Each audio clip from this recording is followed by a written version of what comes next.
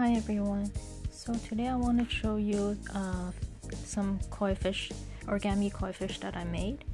I learned these from like YouTube videos for the Chinese New Year, and then I decided to decorate them to make them more realistic.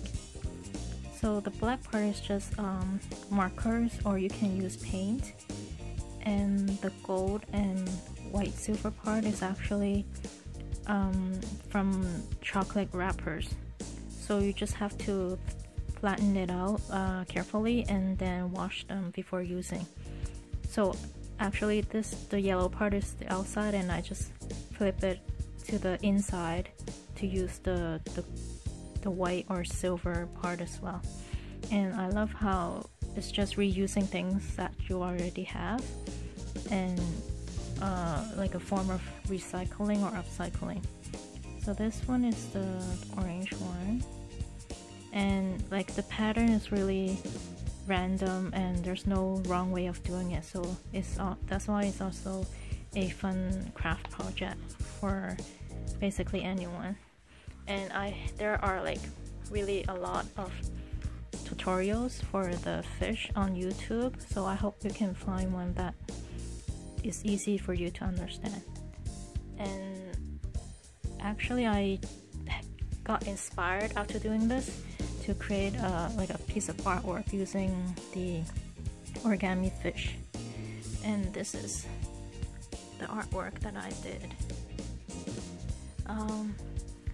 So for this one, the foil, like the gold and silver part, is actually using metallic foil instead of the chocolate wrapper. It's just from the dollar store, so even that is not expensive as well. It's just a slightly different texture, because if you were using the chocolate wrapper, you would have to cut all these pieces for this effect. This has more broken effect, so it depends what kind of texture you like. And then I just glue them on top of the like an abstract style painting that I did. And it's actually it took more time than I thought, or it looks, because I was trying to fix up some areas in the paint because it didn't flow or go as well as I thought. And so yeah, it took some time because it took time to dry, for the water to dry, to see how the paint, the color and the shape came out. So, but I love how like it's a combination of different mediums, and like it's creating a 3D effect, the origami fish.